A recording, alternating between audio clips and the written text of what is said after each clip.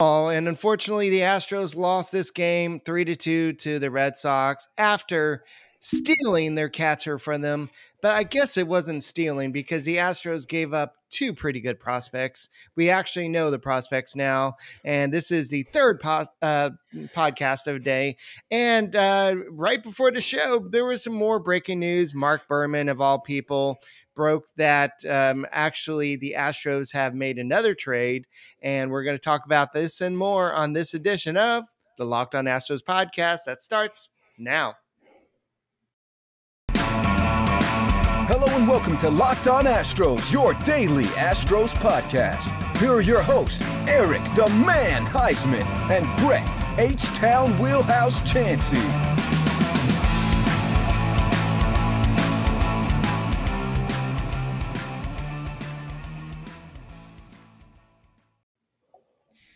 We are Locked On Houston Astros, and we hope that you join us for a daily Locked On Astros podcast. My name is Eric Huysman. You can find me on Twitter at Eric Talks Stros. Find the show at Locked On Astros, your team every day. Brett, where can you find you at?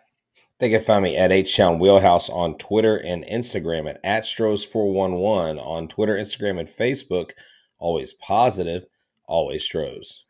Thank you for making Locked On Astros podcast your first listen today.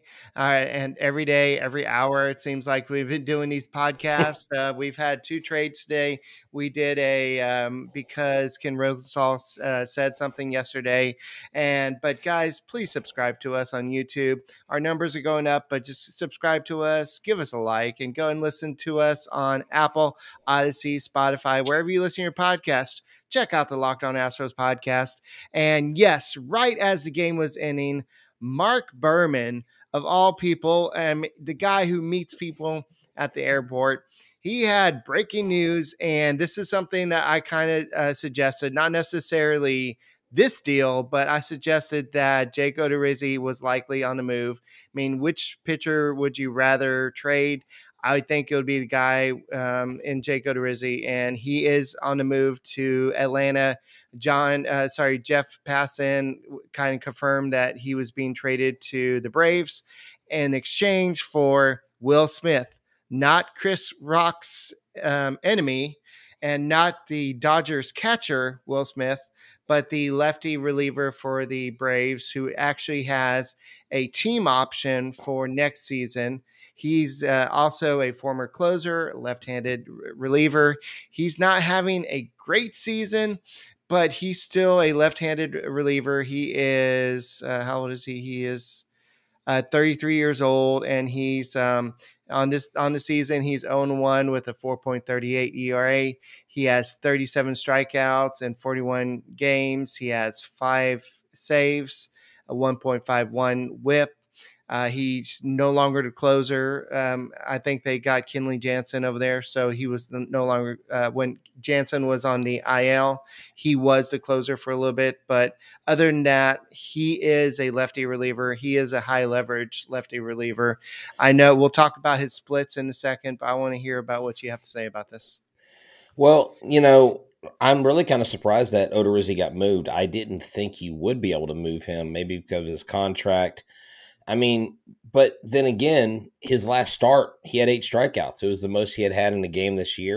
When he's good, he's good. When he's not, he's not. And Odorizzi came back, I think, pretty successfully. 2 out of his 3 starts, or maybe he's 2-2, or I don't know. Basically, he is a guy that the Braves can use. And my first thought was, why couldn't we get Charlie Morton for him, right? Because I saw Charlie Morton kind of getting shelled the other day, and I was like, you know what? Let's take him. He's not looking good. We can turn him back into the pitcher he was. But, Will Smith, World Series experience, postseason experience, had that long run with the Braves last year. As painful as it was for us to watch, everybody's been clamoring for a left-handed reliever. Now that we got a left-handed reliever, people are complaining, no, not that guy. And it's like you can't, like, I don't know what people want. I think they want something to want something, but then when it's not exactly what they wanted, they have buyer's remorse. The bottom line is this: you have a club that everybody was criticizing 8 hours ago. They're doing nothing. Click isn't making the team better. Click is cheap. Crane is cheap, blah, blah, blah. And all of a sudden, 3 trades, boom, boom, boom. I don't like the moves. Why is he making this move? And it's like, if he does something, people criticize him. If he doesn't do something, people criticize him. What y'all have to realize, and what I have to realize, what Eric has to realize, is I promise you, even if you know baseball, these executives, James Click, know what they're doing a lot more than we do. They're not paying you and me. They're paying Mr. Click. And Mr. Click, I trust that he's making the right moves. Will Smith, I think, is a good move. You weren't going to pay Odorizzi next year, even if he met his minimum inning or his innings goal and all that stuff. And that gets you off the hook for his contract for next year. That saves you some money, I believe. And Will Smith, I think he's a good piece. He has a strikeout rate of 24%, a ball rate of 34.3%. He does have a minus 0.5 WAR, but overall his totals, he has a 6.4 WAR. And so I think they're going off his history and what he's done versus what he's doing recently. What have we done to pitchers that have come over here and struggled? Hector Neris, Charlie Morton, I keep going down the list. We turn them into better pitchers. Will Smith will hit his stride once he gets tuned in to Locked On to the Astros baseball club. To Locked In Astros, yeah. Yeah, Locked On definitely Astros, when he right. tunes in Locked On Astros, he's definitely going to become a better pitcher. But against right-handed batters, Will Smith is allowing a 250 batting average with an 801 OPS, and he's allowed 5 home runs on the year, 23 hits, and struck out 24 batters. Against left-handed hitters, he's allowed a 222 batting average with a 996 OPS, allowed 2 homers and 12 hits. So he's mostly faced a lot of right-handed hitters, but he's faced 92 at bats against righties, 54 against lefties. So that was the situation there. But I think that Dusty Baker will find the right times to use him, and I think that Dusty Baker has his lefty. Yes. So I would say in that situation, I think that this is what the Astros needed to do. And this, they got their lefty reliever. I don't know. I know Brian McTaggart before the game kind of tweeted out that the Astros have been all gun ho for Gregory Soto of the Tigers. But I don't know if this takes them out of the running for them, because why do you need to trade for 2 lefties? So I don't know what that means, but it was so funny that they had just interviewed James Click like about 15 minutes before this trade went down, that it's like James Click was like, yeah, I haven't been getting a lot of sleep lately, so I'm a little tired. And then all of a sudden, 15 minutes later, this whole Will Smith trade apparently went down. Well, he did say, I have to go back to the phone. I'm going to have to go back on the phone and keep making calls. They've got another move that's going to happen. They've got another move that is in the hopper, and I'm pretty sure it's going to be a bat. I'm pretty sure they're going to bring a bat. I mean, if you look at some of the ABs tonight, you look at some of the struggles offensively, they still could use an extra bat. I'm wondering if that's in a center fielder. I'm wondering if that's like an Ian Happ, if that's a Michael Taylor. I don't know. I'm just saying, don't be surprised if they get another bat before the deadline. Yeah, I've seen a lot of people speculate that Will Smith has a $13 million team option for next year. And they've speculated that if he struggles this year, the Astros are kind of a cheap organization at times, and they may not want to spend that money on a lefty reliever who struggles. So they may just do the $1 million buyout for next season. But I think the opposite. If he comes over and he is a good reliever, I think this is a way to have him for not just this season, for next season. And Will Smith has a history of being a closer. I think this is a good move for Houston. And I think that overall it's a good way to build your rotation, just like building your cabinet full of Built Bars. When you get hungry, when you got to get the Yankees out, you got to get the right lefty, the right Built Bar. So let's talk about Built Bar. Yeah, if you haven't tried Built Bar Puffs yet, you are depriving yourself of one of life's greatest joys. And guess what? There's a new flavor. You ready? delicious, indulgent cookie dough covered in chocolate. That's right, Built has done it again. Let me introduce you to your new favorite cookie dough chunk puff and have a light that has a light and chewy texture, real cookie dough chunks, and of course, they're covered in 100% real chocolate. All the joys of eating cookie dough without the hassle of making it, plus it's healthy for you. Cookie dough chunk puffs are only 160 calories and they are a whopping 15 grams of protein in each bar. Run to built.com to snag a box for you and the family. It will be the perfect treat. Or you can find a really good hiding place and just hoard them for yourself. Like all Built bars, the new cookie dough chunk puff is covered in 100% real chocolate. That means it's healthy and tasty. Chocolate covered cookie dough. And let me tell you, it is amazing. This collagen protein that it's filled with helps your body absorb it more efficiently so you can be on the go faster. So go to built.com and use the promo code LOCKED15 to get 50% off your order. Use the promo code LOCKED15 to get Built bars at built.com. Alrighty, I know this Saturday we're planning on doing a watch party from Hooters and NASA. Great place to watch some baseball. So tell us about Hooters. Yes, Hooters of NASA is the place you want to go to hang out to watch all your Astros games. It's where we hang out. We love going there. You've got the world famous Hooters girls. You've got great brews on tap. You've got 15 different sauces. I mean, for me, I like the maple chipotle. I know Eric likes the teriyaki, chicken tenders, and there's so many more things there to order. Hooters NASA gets involved with the Astros too. They've been known to take trips to games. So you can go to the games with your friends and with the Hooters girls, and they have more trips that are going to be planned. This Saturday, October 6th, the Houston Astros play the Guardians. The official time for the game is 5:10. It's an away game. We will start a live broadcast at 4:30 from the restaurant. Come hang out with us. Come be in the background, holler and cheer for us. When you hear us on the show, you'll be like, hey, that was me on the show live. You'll get to hang out with us. We are giving away some credits for simpleseats.com so you can purchase tickets. We're also giving away a couple pairs of Astros tickets to future games. We're also giving away Hooters gift cards, all kinds of stuff. But if you're not there for this Saturday and during the week, they have happy hour specials from 3 to 6, legendary Ritas, your favorite beers on tap, and so much more. They have specials each week. They have UFC fights, whatever it is you want. So this is where you're going to go. I-45 South, exit FM 528 for great wings. They're located in the NASA Value Shopping Center, south of Baybrook Mall in Webster, Texas. Come see them for lunch after work, dinner, or celebrate. Or August 6th, when myself and Eric the Man Huysman will be there live. Meet us, greet us, take some pictures, and we will have a lot of fun cheering on the Astros to another victory. Hooters of NASA. It's the place to hang out. Alrighty, there's a lot of people in this chat right here that are not too big fans of Jeremy Pena right now. I know he struck out in a big situation today, but he is a rookie. He's probably hitting that rookie wall right about now, and I'm not too worried about him in the long haul. I think that the Astros are in good hands with him, but yeah, he has been struggling a lot lately. The Astros have seen Kyle Tucker struggle a little bit lately, and that's why the Astros are making these moves. They're making these moves because they can't stand to have a lot of these guys who they've counted on. They've counted on Tucker a lot this year. Jeremy Pena, they've counted on.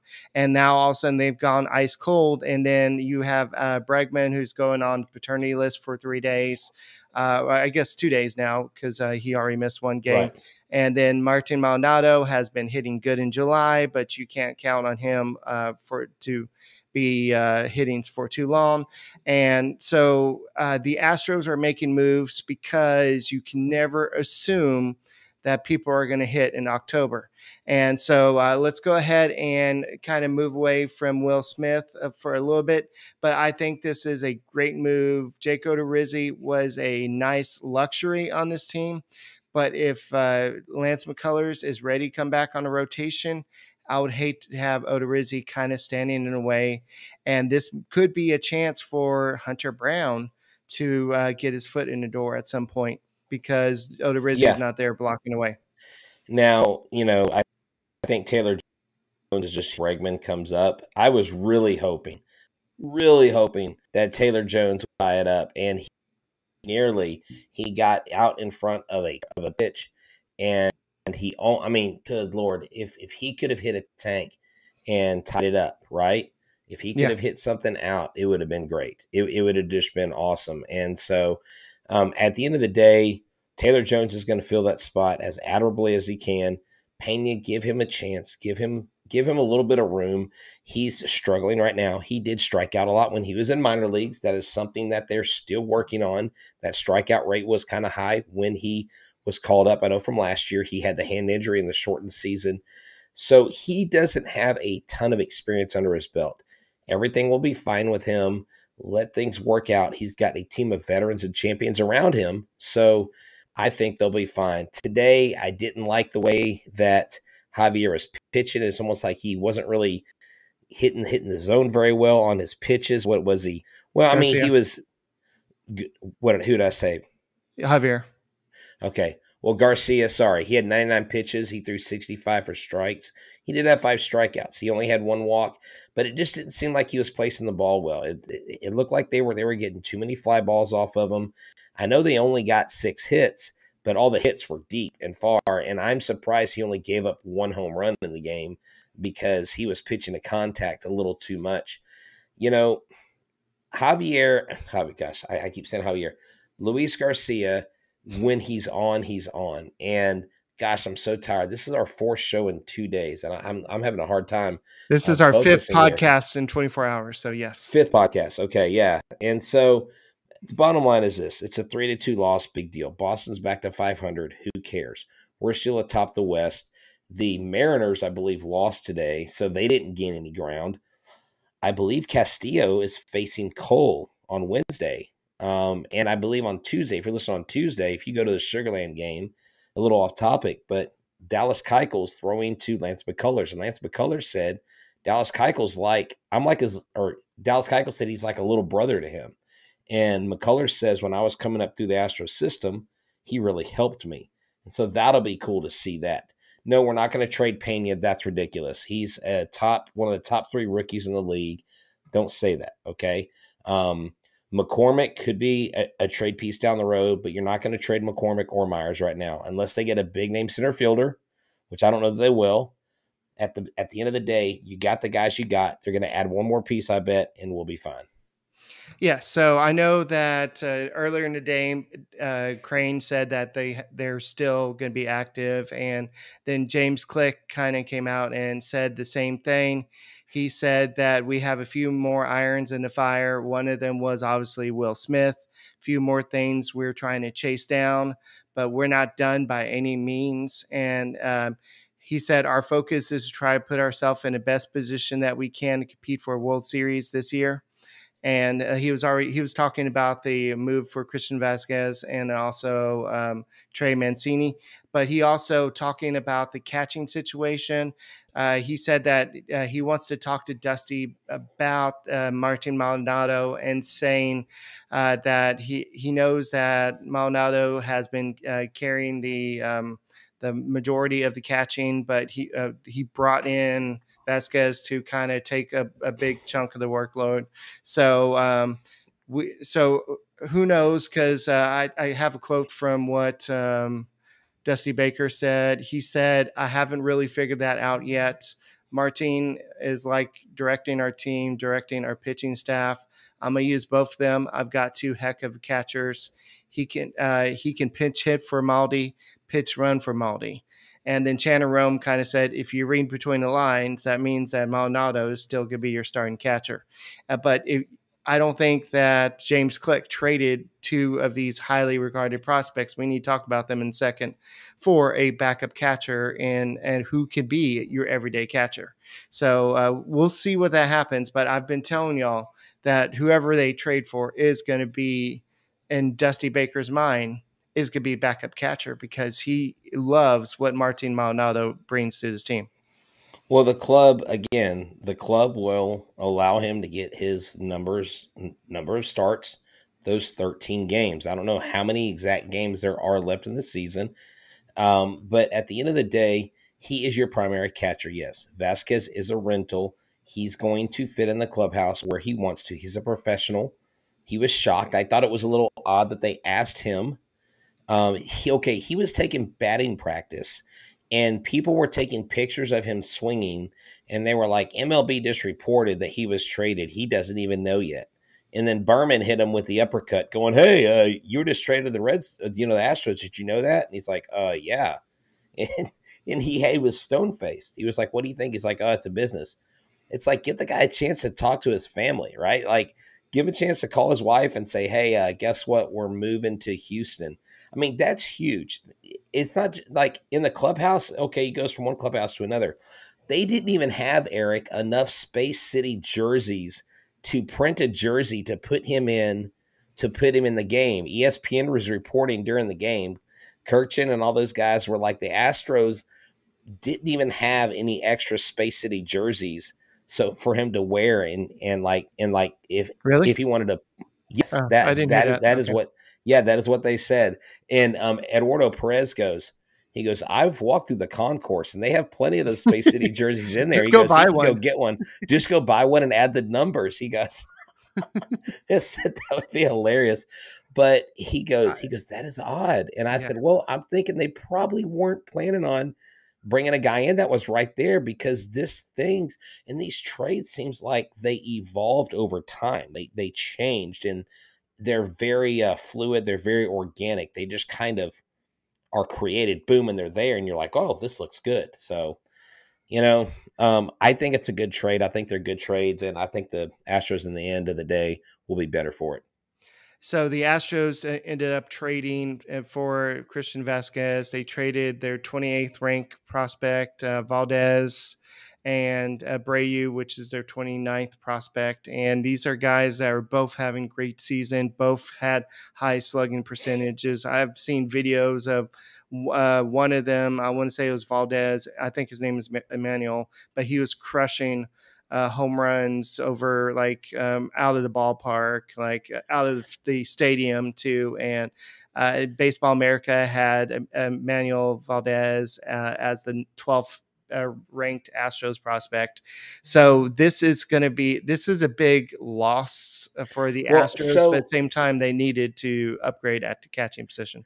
So I saw the 28th and the 29th ranked prospects is what I saw from another one. Of course, these That's sites MLB all rank them pipeline. Yeah. different. Okay, MLB Pipeline.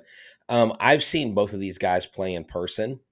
Absolute beast at the plate. But apparently, so with the Rule 5 draft coming up, they were Rule 5 eligible, meaning you would have lost them. Apparently, there are other players that the Astros want to protect in the Rule 5 other than these guys that they value more highly. Otherwise, they would have gotten somebody else and Right. sent them along the way.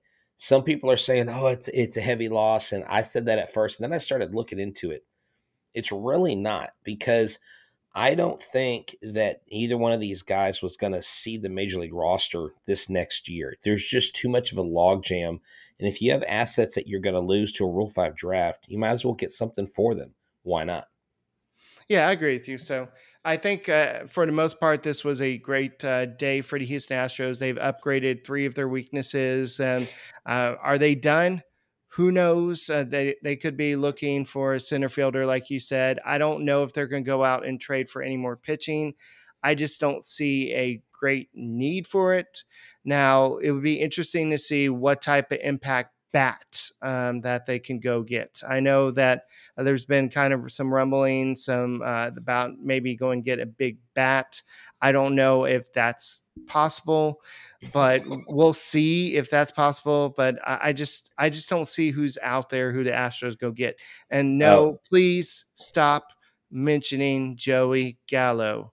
We have no interest in Joey no, Joey Gallo. Joey Gallo is a big zero. That guy, I'm sorry, he deserves to be in a beer softball league, hitting home runs with those guys. You know how they tour like major league stadiums and just crush the yellow softballs into the stands? That's what Joey Gallo needs to be doing. No offense. Now, I could never do what he does. I could never get in the box with a major league pitcher and even compete. But at the end of the day, Joey Gallo needs to go back to Arlington, where he belongs, to Tough Shed Stadium in that horrible McMade Park 2.0, and just go play there.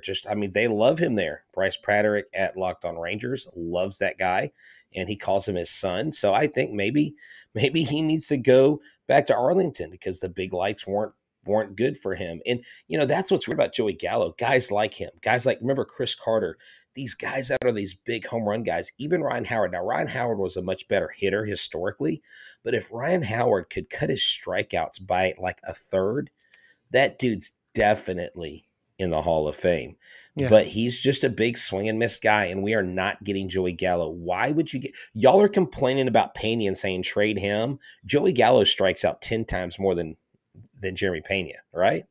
Yeah, for sure. And so, yeah, I don't see that happening. And so we'll see what happens there. I don't see that trade happening. I was going to say that James Click mentioned that Mancini can play the corner outfield. So he did say first base as well, but he did mention that it's up to Dusty when it comes down to it. But he did mention that Mancini can play the corner outfield position. So maybe he will be playing left field until Michael Brantley comes back, if Michael Brantley comes back. So that means Yuli Gurriel could still be playing some first base. We'll see, but this means they could still go out and get Josh Bell. Do they have enough ammunition to go out and get Josh Bell? I know the Nationals probably know exactly who they want from the Houston Astros. It's a matter of, do the Astros want to give up that player or those players for another rental? I'm going to go out on the limb, and I'm going to say that the Astros get a deal done. If you're listening to this on the next day and they've done it, you can say, wow, this guy's a prophet. I believe they're going to go out and get a bat tomorrow. Before the trade deadline is up, they're going to add a bat. So mark my words. You can tell me on Twitter if I'm right or if I'm wrong. You don't get anything if I'm wrong, but if I'm right, I just get a good attaboy pat on the back. But I'm pretty sure they've got to go out and get another bat. I don't see how they don't do that. I think Mancini's a great bat. I think Vazquez plays well against the Yankees. He hits well against the Yankees. And everyone's like freaking out about Montas going with the Yankees. It's one pitcher, okay? But he pitches well against the Astros. He does pitch well against the Astros. That's one game, though. He doesn't hit. He pitches, okay? If he pitches 1-6, then that's going to be 2 wins for the Yankees. No, Garrett Cole's going to pitch 1-6, and we can absolutely handle that guy. So, at the end of the day, we don't know a thing about what exactly is going to happen in the future. What I do know is Astros fans asked for James Click to be active. You need to be happy with what he's doing. You have to trust what he's doing. When he gets a big bat, you can thank me. Now, if he doesn't, we come back on the show tomorrow night, you can say, hey, I told you so. But I believe we're going to go out and get a bat.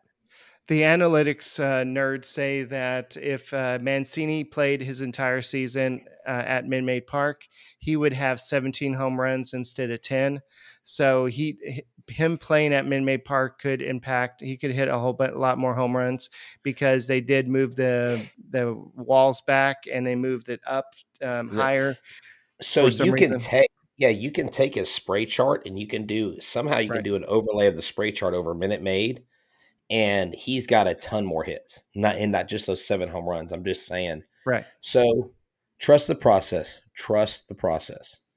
Yes. And so Mancini will wear number 16 with the Astros, and Vazquez will wear number 7 if they can find a jersey for him, which I'm sure they'll be able to do at some point. But overall, it's good to see the Astros doing that.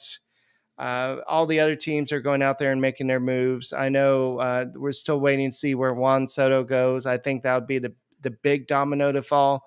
Once Juan Soto goes somewhere, I think you're going to see all the other moves go. So we'll see. I know the Dodgers are thinking that they need to get over their Mickey Mouse World Series, and they need to get another bat to help them beat the Astros in the World Series. So they need Juan Soto. So they're probably going to throw all their trade trips in there. So we'll see what happens. Yeah, I think it's the Dodgers and the Cardinals. Is that right? What? Wait, that is right. Oh, I take that back. I take that back. Both, sorry, I repeat that. I will change that. Both will have to change numbers. Mancini was 6 and Vazquez was 7. So Biggio was 7. I don't know why I was even thinking about that. So both of them will have to change numbers. Yes, they will. Yeah, they will. They will definitely be changing their numbers. Yeah, sorry, I didn't even think about that. So Yeah, I didn't realize you got it wrong. I wonder why people were talking about BGO being number 7. I was like, wait, why are they talking Yeah. about number 7 being retired? Like I said, this is our 5th podcast in 24 hours, so bear with us. So, So I'm just saying, let's just imagine for a moment, okay? This is called Not So Reality TV. Juan Soto, I, if I told you Juan Soto signed with the Astros, you know why I would love that? I wouldn't even care about the repercussions.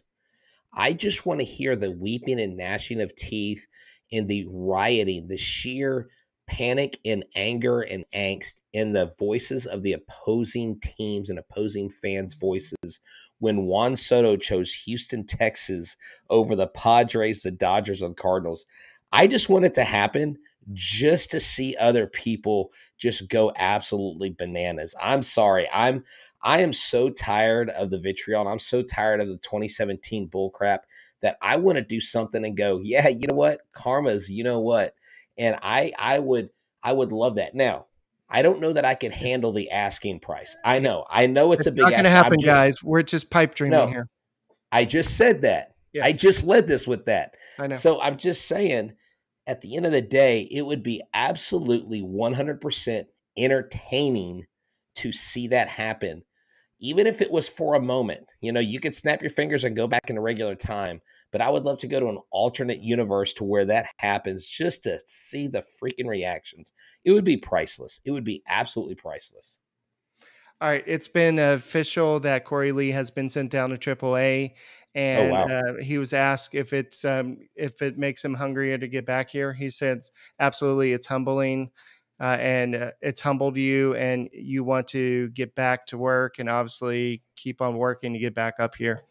And so Corey Lee, he's got a bright future with the Houston Astros, and I'm not worried about everything. And Martin Maldonado says he knows that Christian Vazquez is really good.